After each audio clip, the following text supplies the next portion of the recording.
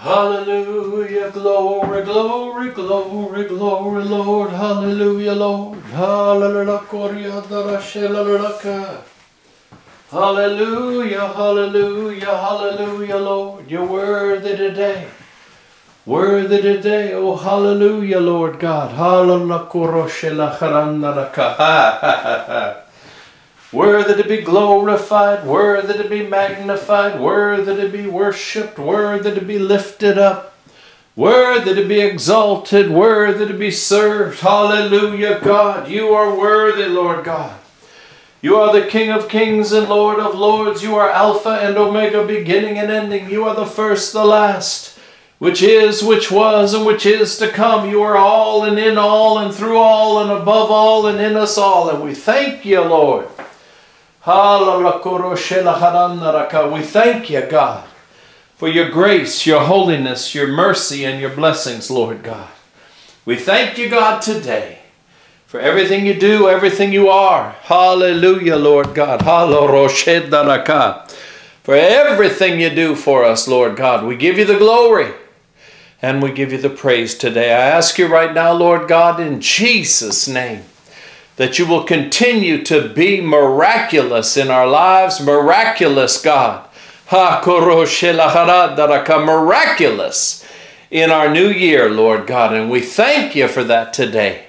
We thank you for your love. We thank you for your grace. And we thank you for your favor today, Lord God. In Christ Jesus' holy name we pray. And we thank you, Lord. Amen, amen, and amen. Hallelujah, Lord God. I want to thank everyone for coming today. What a glorious day it is in the Lord. Hallelujah, Lord God. We just want to thank God for being with us. We want to thank God for touching our hearts, touching our minds, focusing, helping us to focus, Lord God. I thank you for that today. We also are just rejoicing in the opportunity to seek God's face. Amen? To seek His face. To hear His voice. And we do thank you for that today. In the name of Jesus, Lord God, for hearing our voice and for letting us hear your voice, Lord God. For letting us speak to you, God.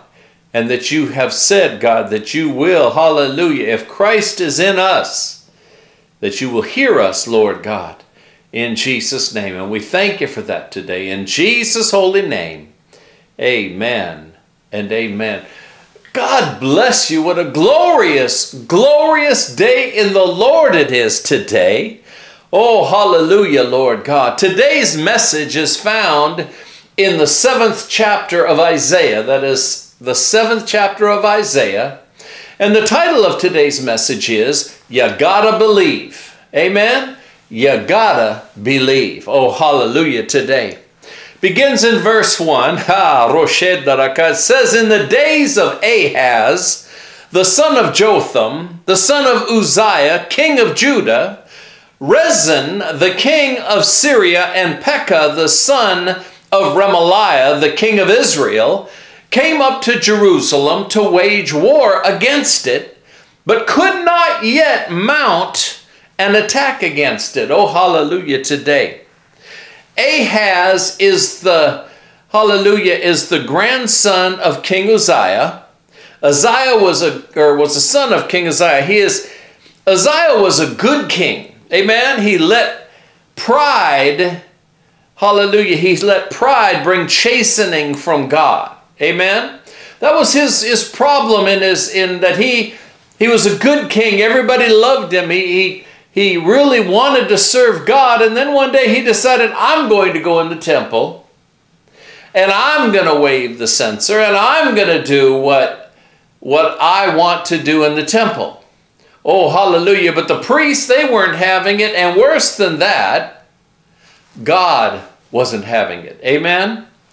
And the Bible says that God struck him with leprosy and he was leprous for the rest of his life. Oh, hallelujah today. So we just want to always keep in mind, we think that pride, we talk about this pride and that pride and the other pride. If you belong to a group that wants to describe yourself by your pride, it seems to me like people ought to let these groups know that isn't the way to go. Amen? If you are too proud to hear God, if you are too proud to hear others, if you're too proud to hear when somebody's trying to correct you when you've made a mistake, you have a problem. But this isn't about Uzziah. This is about Ahaz.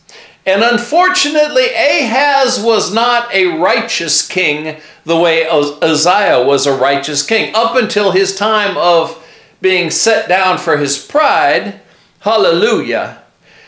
At the time that Uzziah died, Pekah became king of the northern kingdom, where they call it, sometimes they call it Ephraim, sometimes they call it Israel, sometimes they call it the northern kingdom.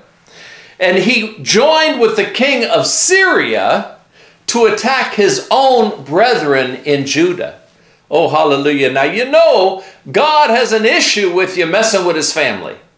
And he really has an issue with the idea of you messing with his lineage of his king. God told King David that there would always be one of his sons to sit on the throne. And it has really it has really bothered the Jews in so many ways, because during the Roman time and on, there was no, hallelujah, no king from Judah to be able to sit on the throne. But God. Oh, hallelujah today. Can you say that with me today? But God. God always makes a way. God always, hallelujah, has a remnant set aside.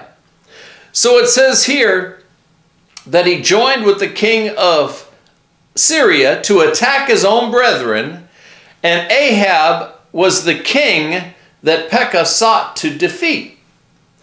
Now, Pekah wasn't one of the kings of Israel, of the northern kingdom, by virtue of his lineage. Pekah was a king of the northern kingdom by virtue of treachery, because he killed the previous king. See, this is something else that you need to keep in mind, is the fact that the northern kingdom no longer had people ruling that God had put in position. The people that they had in position were always one that were illegitimate as far as God was concerned. Oh, hallelujah, Lord. In Isaiah verse 7 and 2, it says, when the house of David was told Syria, the house of David. Now, when you hear the house of David, they are talking about Judah and Benjamin in the southern kingdom. When the house of David was told Syria is in league with Ephraim, the heart of Ahaz and the heart of his people shook as the trees of the forest before the wind. Ahaz was not a godly leader. He didn't know how to inspire the people. He led by just telling them, this is what you're going to do. But he wasn't a godly leader. He wasn't someone that could encourage the people, it's time to pray. He wasn't likely to call a fast when things got bad. He just decided, I'm just going to do what I'm going to do. He was one of those people that did what was right in his own eyes and not in God's eyes. Hallelujah. So because of that, and because he wasn't an inspiration to his people, when they heard that Ephraim and Syria were going to come and attack, because think about it. Ephraim has the 10 tribes plus Syria. Judah has 1 tribe plus Benjamin.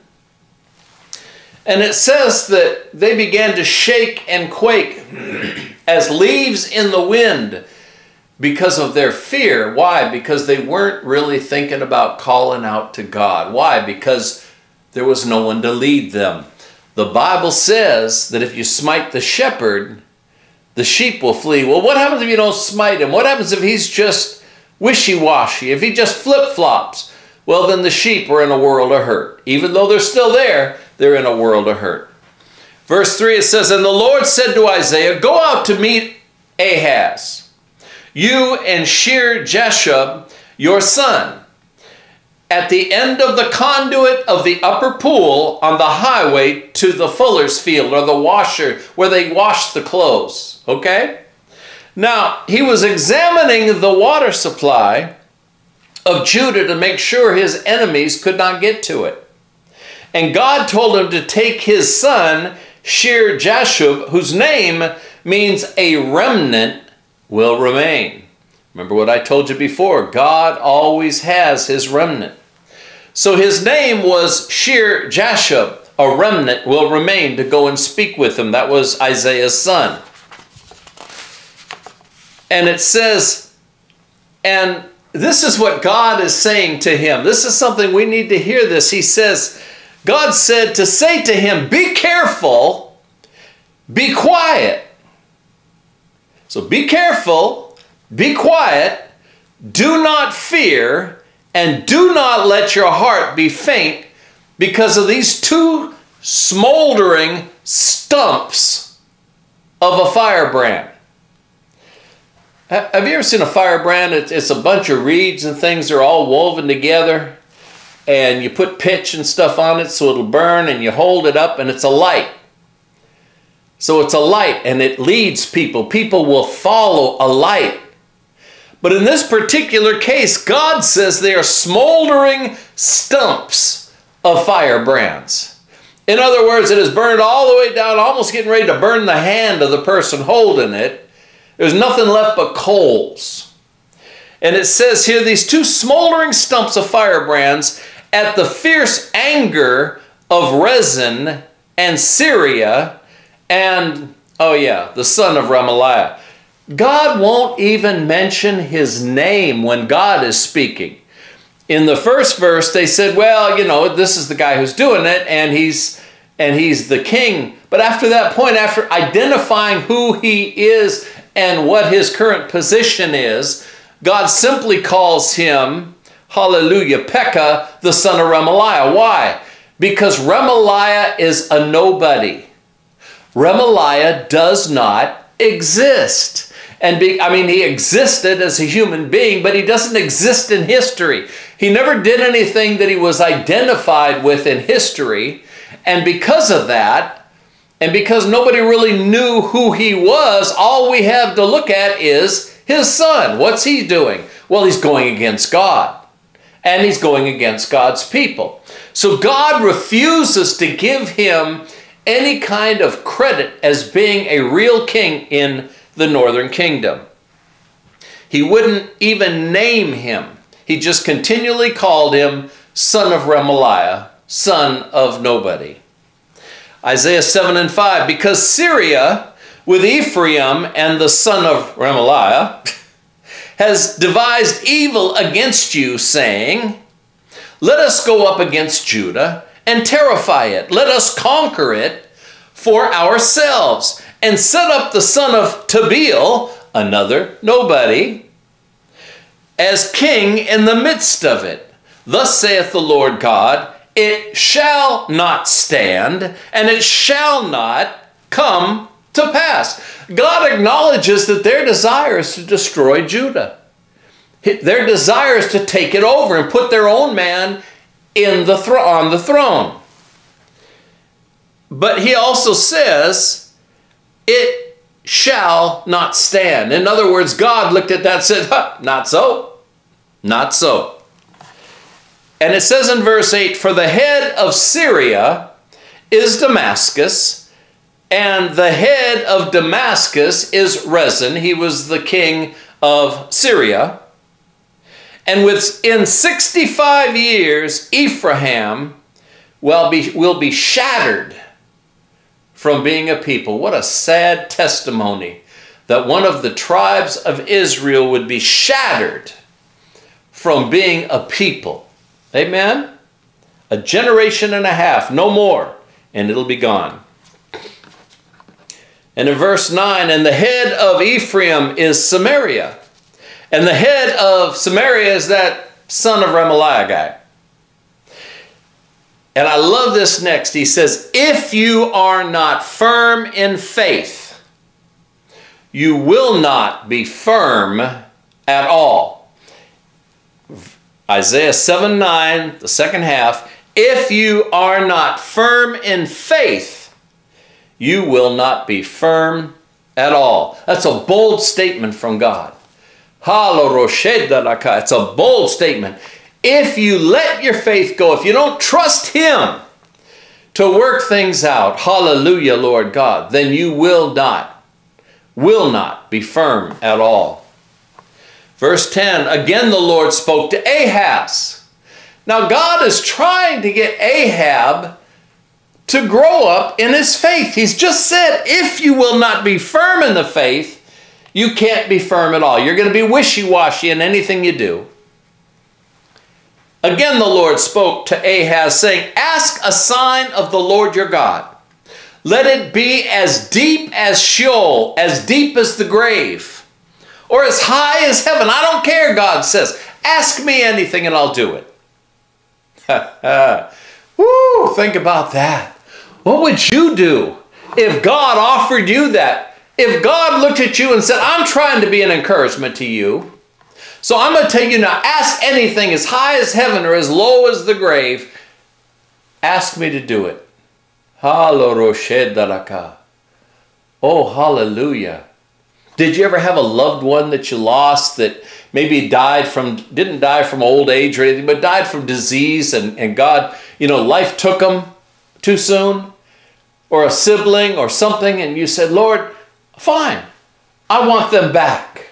But no, He has an offer to ask anything from God, anything at all, and He tries to get all holier than thou, all deep, and He says, I will not ask and I will not put the Lord to a test.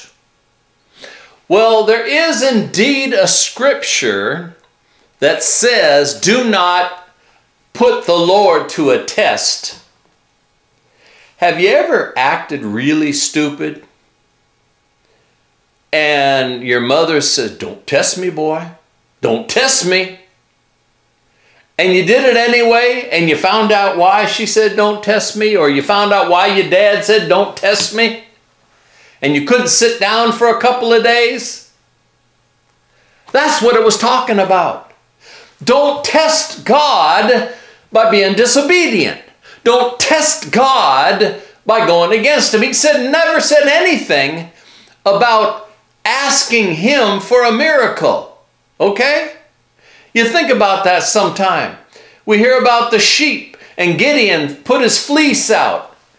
And he put his fleece out and he said, Lord, let me come out in the morning and the fleece will be wet and the ground will be dry. And he came out in the morning and he wrung out the water. And he said, well, let me.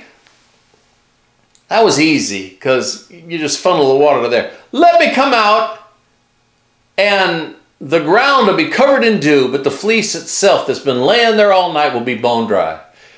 And he comes out and is soft and dry as it could be. See, even Gideon put God to a test when he had fear, when he had doubt. I recall one time when I was out, it was very late at night, I was driving somebody to a bus depot and it was like 3 o'clock, 4 o'clock in the morning. And all the interesting people were out there around the bus station. And she was getting ready to go in. She had gone in to get her tickets and I was still waiting until she got on her bus. And I'm waiting and I'm out there by myself. And I said, Lord, I can see. I said, I know you're here protecting me, God. But I can see all these people. And they look a lot more frightening at the moment than my faith, apparently. And I said, I'd really appreciate if you do something to encourage me that you're here watching over me. And I looked down the street and somebody came walking around the corner and was walking toward me, and I looked, and they were wearing slacks and a really nice turtleneck sweater. And he got up there and he goes, well, Deacon Staub, what are you doing out here? And it was Pastor Knight. Some of you know Pastor Barry Knight. This was his father. He says, what are you doing out here? And I was too stunned almost to speak. And he was just out praying. He was out seeking the Lord and out praying. His faith apparently was better than mine was at the moment. But God answered my request. He answered my prayer. And so it says here, ask a sign, high as heaven, deep as hell. And it says here, see, God set the terms. And so in verse 13, God's a little frustrated and he says, listen to me, O house of David. Now remember what I said. House of David was Judah and Benjamin. They were the ones that stayed in Jerusalem and for the most part lived more holy than the northern kingdom. And he says here, hear then, O house of David, is it too little for you to weary men, but now you're going to weary God also? See, what your leaders do, God judges you for. Why? Because you're under them. That means that's one reason why you need to pray for your leaders, that you don't wind up getting a chastening when they get one. And so God shows more than a little bit of frustration from this wayward king. Verse 14, therefore the Lord himself will give you a sign. God says, okay, you're not going to say it, I'm going to do it. And I'm going to make it a toughie. God says, behold, a virgin shall conceive and bear a son, and shall call his name Emmanuel, God with us. Some translations try to change that. Well, a young woman shall bear a son. Well, young women bear children every single day. Hardly a minute goes by on earth without a child being born. It is a great miracle. The true translation says, a virgin shall conceive and bear a son. He shall eat curds and honey when he knows how to refuse the evil and choose the good. Now you have to understand something. When it talks about curds and honey, that is not necessarily, it's not a bad thing, but it's not a good thing. Eating curds and honey mean you're poor. Okay? That's sort of like us saying, well, you know, we're eating spaghetti every single night. Whatever your food is that mom made for you because mom was trying to raise a bunch of kids by herself, or because things were a little tight and this is what we were eating, that's what curds and honey were. He shall, see, what would happen was they would buy a cow or try to get a cow, and then because the cow could eat anything, and the cow would graze around, and then it would give you milk. And so the cows were very valuable for their milk, and because the milk, now the milk you couldn't put it in a fridge because you didn't have one back then, so you had to do something with it that would last, and you would make curdled milk or curds, or you would churn it up and make butter. So it says here, before he knows to refuse evil and choose good, the land those two kings you dread, the land wherein those two kings that you're so afraid of right now will be deserted, completely deserted. Now the funny thing is, if he had asked God for something more specific, God would have done it. If he'd asked something more timely, God would have done it. But because he angered God, God says, I'm going to do this thing because I want mankind to know what I did. But it isn't going to be in your lifetime because, frankly, you irritate me. Kind of like, go away, kid, you bother me. So it says here, and the Lord will bring upon you and your people and upon your father's house such days that have not come since the day that Ephraim departed from Judah, the king of Assyria. So he's saying that the king of Assyria was going to come, and not only would he afflict the northern kingdom, which he did, and wiped it out, but he's going to afflict the southern kingdom as well. And it says in verse 18, in that day the Lord will whistle for the fly that is at the end of the streams of Egypt, and for the bee that is in the land of Assyria.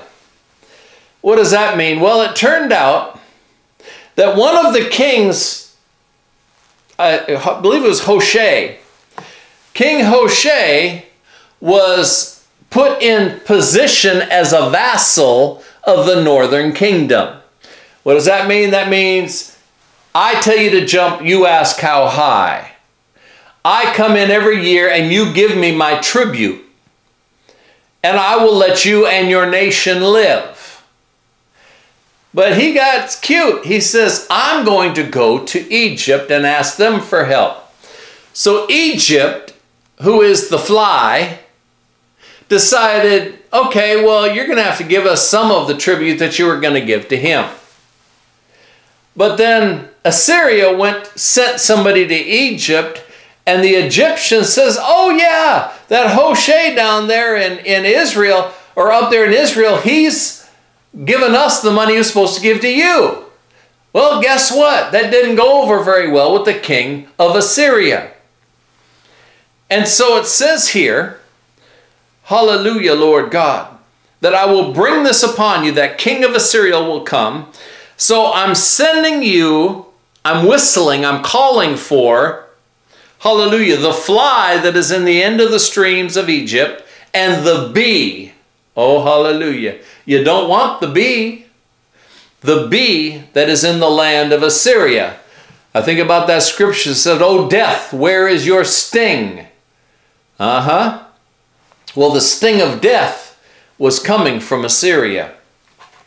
Hallelujah, Lord God. Verse 19, and they will come and settle in the steep ravines and in the clefts of the rocks and on all the thorn bushes and all the pastures. You have to understand about Samaria, it was a land, the northern kingdom was a land with a lot of hills, a lot of hillsides, and they built terraced, hallelujah, terraced areas where they would have vineyards and vineyards and vineyards and vineyards that would go down the mountainside. And so when they came, they went up to those mountainsides and they dug and they burned and they chopped down and they destroyed all those beautiful vineyards that they had. They destroyed all the pasture land that was up there.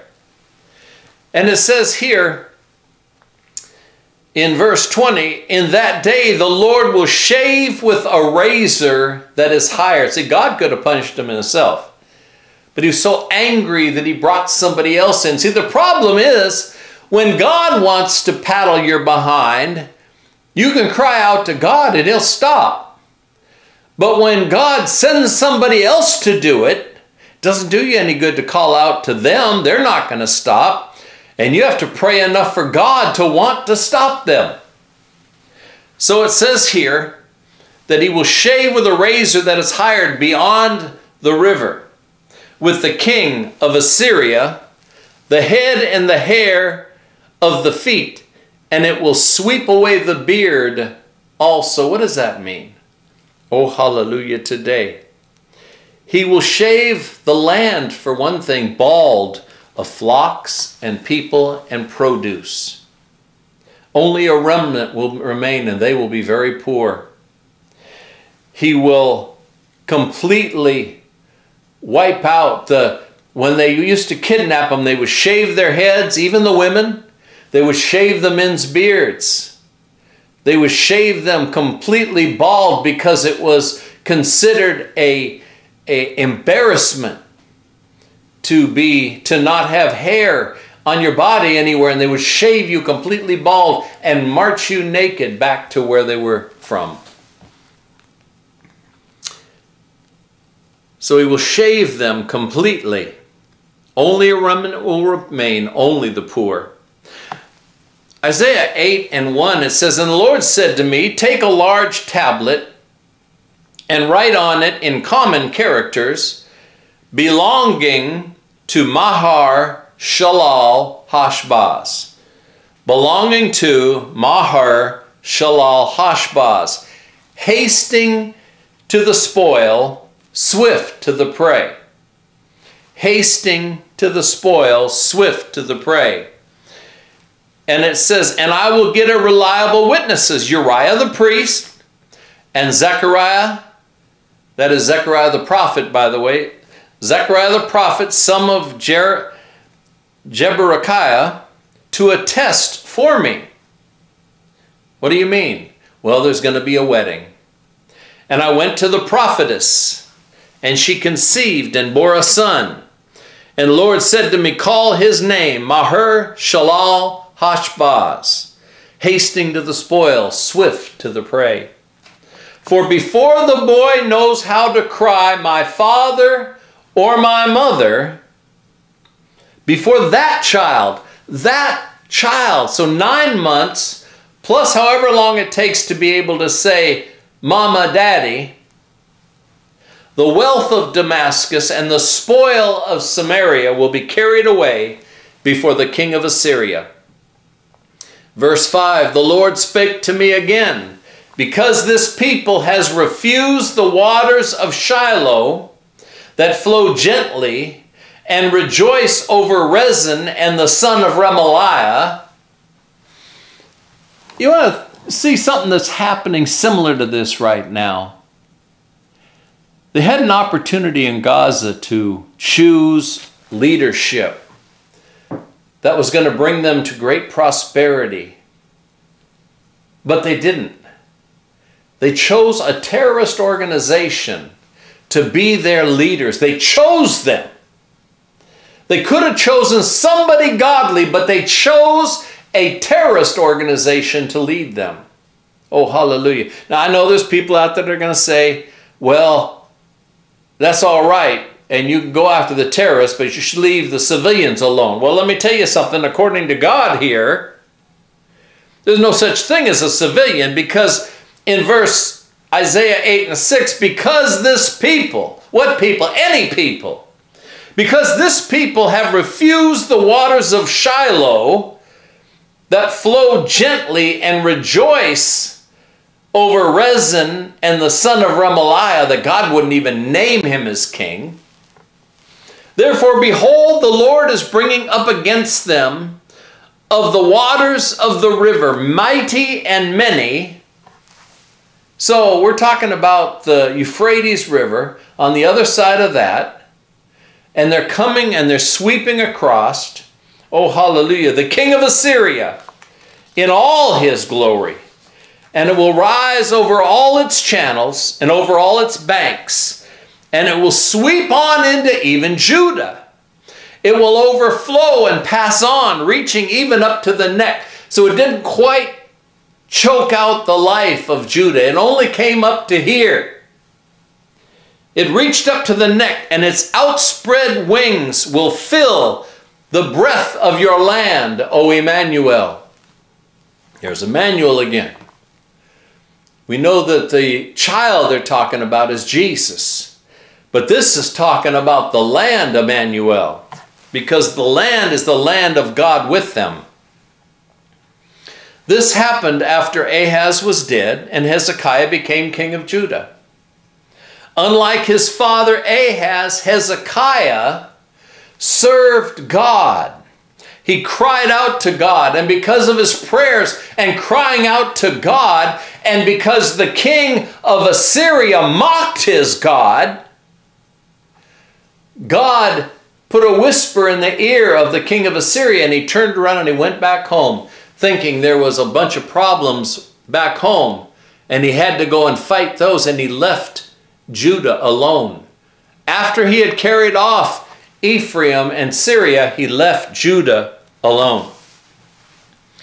Later, of course, Judah's sin became such that God sent the Babylonians to carry them off. But when they carried them off, they kept them as a people. They didn't scatter them to the four winds. They kept them as a people. Isaiah 8 and 9, be broken, you peoples, and be shattered. Give ear, all you far countries. Strap on your armor, be shattered. Strap on your armor and be shattered. Take counsel together, but it will come to nothing. Speak a word, but it will not stand. Why? For God is with us. The only thing that saved Judah at that time was that Judah humbled themselves under the mighty hand of God. And God in His mercy heard their prayer and delivered them.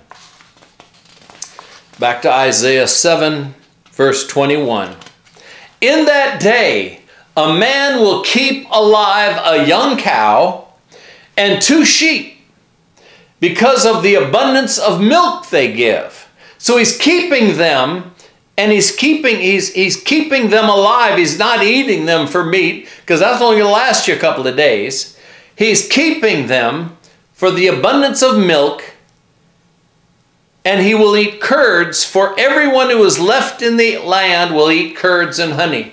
There's nothing left. They have destroyed the pastures. They have destroyed the crops. All that is left, all that Assyria left them, was the wild vines, blackberries, thorns, briars, all these wild vines. It says in verse 23, in that day, every place where there used to be 1,000 vines, worth 1,000 shekels or more, briars and thorn. They had all these vines that were worth so much because the grapes were wonderful. You read about Israel sending the spies across, and they came across and they had grapes that were so large that one cluster of grapes, 2 men had to carry them on a pole. And now it's all briars and thorns. Verse 24, with a bow and arrow a man will come here, for the land will be briars and thorns. It means there will be wild animals there now because there's no men to keep them under control. It means that it's going to be a dangerous place because everybody will want to steal what you have because they have nothing. And every time you go around, you aren't going to be safe anymore. You will be carrying a weapon to protect yourself. As for the hills that used to be hoed with a hoe, you will not come there for the fear of the briars and thorns, but they will be a place where your cattle are let loose to eat, and your sheep tread. They used to produce much grain. They used to produce much fruit. Now they are briars and thorns. As for God's people in Israel, in Ephraim, only a remnant shall remain. Those who say the 10 tribes of the northern kingdom were lost, they're forgetting something really important. And that is the fact that the 12 tribes of Israel can't be broken up into countries, because the 12 tribes of Israel are family groups. Okay? They are family groups. The tribes, the people in the tribes, they always maintained their family tree, and they knew who they were. Why? Because it was important to them to know their genealogy. It was important to them to know what tribe they were from, whether they were scattered to the 4 winds. Most of them kept track of who they were, what tribe they were from. So Ephraim, Manasseh, Joseph, Issachar, all those 10 tribes that are supposedly dust in the wind, they're not gone. Many of the people from those tribes came down to Judah before Judah was carried away, came down to Judah. Why? Because that's where the temple was. If they were godly, if they were holy, they wanted to live by the temple, so they came down to Judah. The very name of Isaiah's son, Shear-Jashub, a remnant, will remain. Amen? Shows that God kept enough of the other 10 tribes, either in Samaria or Judah, or in the nations around the world, as specific family groups. Many say there is no way for those to be reconstituted into major tribes in Israel. But God says a remnant will remain. The Bible also says there is nothing too hard for God. And let us think back on what it said in verse 9. If you are not firm in the faith, you will not be firm at all. If you are not firm in the faith, you will not be firm at all.